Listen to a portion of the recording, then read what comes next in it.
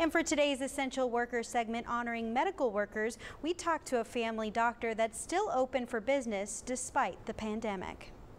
Hey there, Coastal Bend. Chris Thomasson here. All month long, we're honoring you essential workers out there. This week, we're focusing on the medical field. Had a chance to sit down with family physician Dr. Charles Breeling, who has remained open during this entire pandemic. He says he's willing to treat you no matter what ails you, big or small.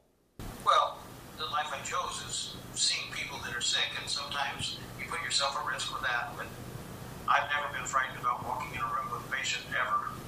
And no matter what they have, I'll treat everybody to the best of my ability. Of course, I'll be cautious and take the precautions that I need.